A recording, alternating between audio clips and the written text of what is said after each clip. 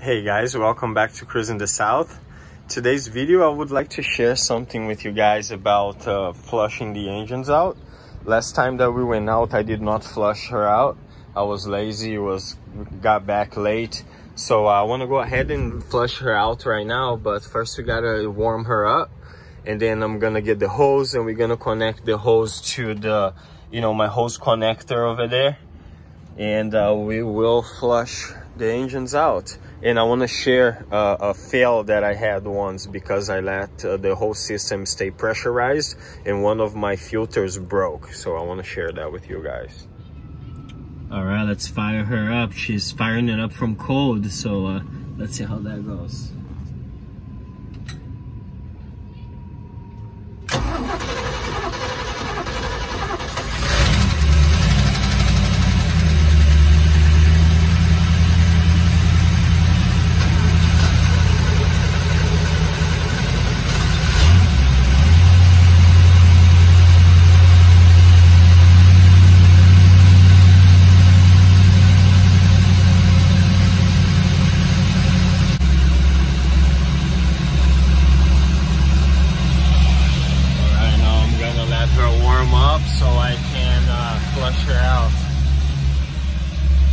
Keep her at 1000 RPM until she's warmed up. So let me go connect the hose. Alright, let me see if I can show you guys this, right?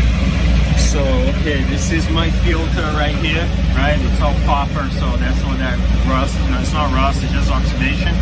Then this is the T, the hose connects here, that goes under there, comes back to this T, right?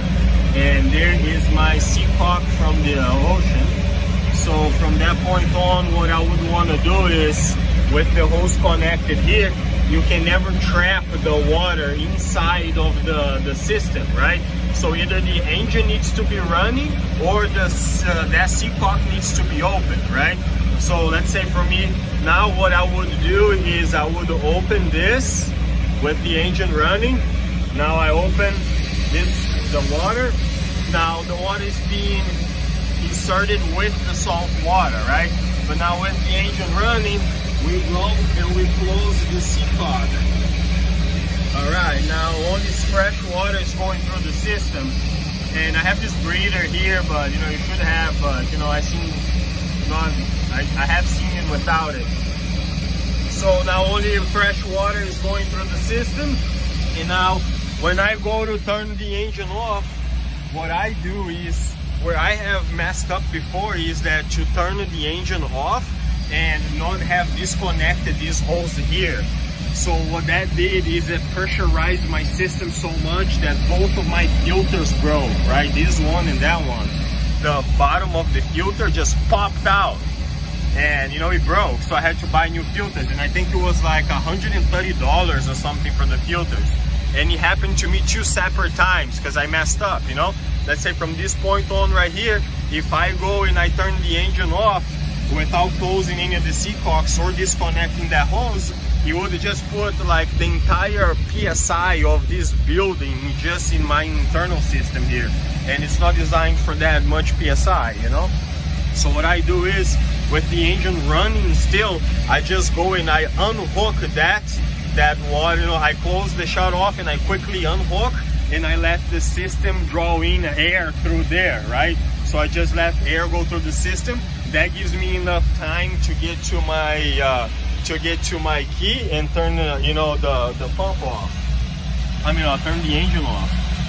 But the reason why you have to do that, because otherwise you will put too much pressure on the system, and I don't trust that breather there. So and as I do that, as I go to my ignition switch, there's still enough water on the system for the impeller of my water pump not to run dry, At least I do it this way since forever and never had the impeller burn on me yet.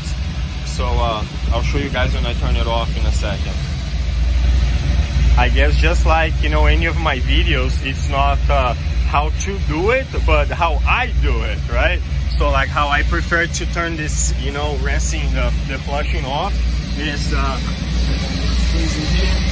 I quickly turn this off Then I disconnect this, right? I disconnect that.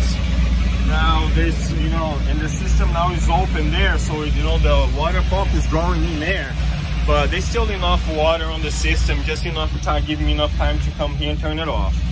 Now everything is good and good to go. Now I come over here and I get this shut off and I close it again, and boom, and then I put a cap on there, and that's how I do it. You know, next time that I want to go out, all I gotta do is open that seatcock, then we're good to go. But yeah, one time leaving, you know, turning the engine off before unplugging the water from the system and leaving a drawing of air, I popped both of my filters. So yeah, that was an expensive mistake right there. So well guys, thank you for watching, appreciate it, and I see you guys on the very next episode.